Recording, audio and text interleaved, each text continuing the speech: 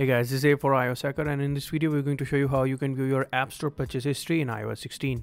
Now the easiest way to view your purchase history is by going to the App Store app and going to the purchase section, where you can find a list of all the apps that you have downloaded.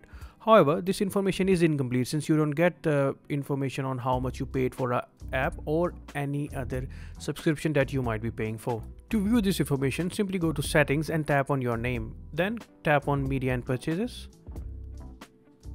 and then tap on View Account. Wait for a few moments as your account information is loaded. You might also have to authenticate with Face ID or Touch ID depending on which device you're using.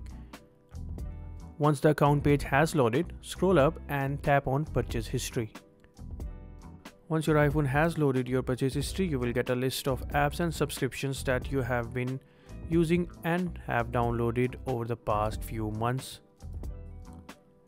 You can also select the date range and choose a specific year and month for which you want to see your purchase history for. For example, here I can select October of 2021 and the purchase history of that particular month will become available to me.